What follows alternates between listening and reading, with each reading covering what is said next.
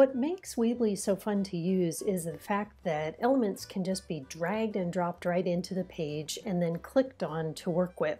So if we use my home page, we'll test site as an example, it's very easy to add a title, for example. You just drag it over from the left-hand toolbar, pop it into the page, and click on it to edit it. So we'll say, "What's new?" You can add new text in a similar way. Again, you just go to the left-hand toolbar, grab the module that you want, in this case a text module, drag it over, and when you do, you get a blue bar showing where you can drop that module into the editable region of your page.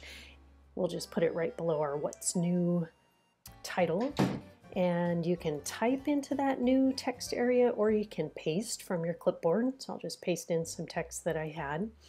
And as you go through this collection of modules, there are all kinds of things that you can add to your website. We can drag in an image module, we can place a map on the page. There are all kinds of things that you can experiment with here.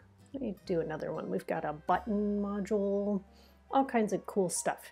And they all work similarly in that once you have them on your page, you can just click once on any of those modules to get a context-sensitive menu that will give you options for working with that specific module.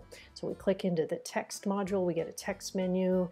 If I click off of that and then go over to the map module, click once, I can fill in map information. Click off of that, go over to the button module, same thing. The other element of this that's really cool is if we go up to the Pages tab in the Site Creator. Pages can be added in just a couple of clicks, and they can be reorganized by dragging and dropping. So you can nest pages, you can put them at the top level, you can even delete them from this section.